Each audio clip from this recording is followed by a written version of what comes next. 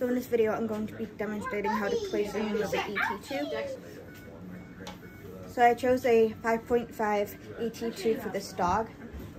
We chose this size tube because the sticks was too long, so we wanted to reduce the amount of dead space. So measuring this, this fits well for this patient. No, was I supposed to? Before I insert it, I'm going to be checking the cuff, making sure it doesn't inflate without any leaks. Yeah, that's a good balloon. The other one had such a puny balloon to it, that's why we chose that one. And then deflating it again so that it can go into the patient. And Aaron, I'm going to be making a dosing chart with it.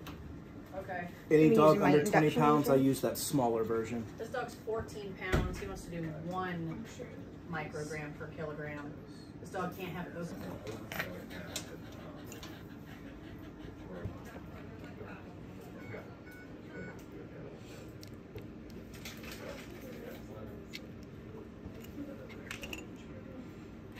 Okay, good. Now I'm going to gently press on his back to make sure I can feel some air. Yep. Now I can tie this in place.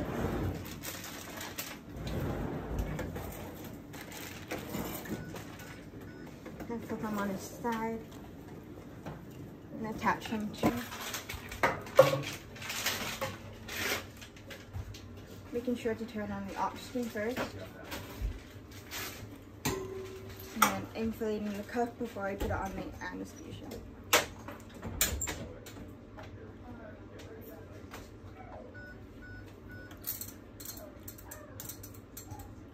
And I'm going to push the pop-off valve so I can give him a breath, making sure it's working. Saw the chest rise? There you go, beautiful.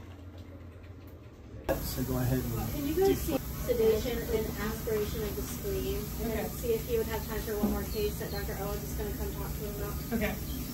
This just goes in the sink, right?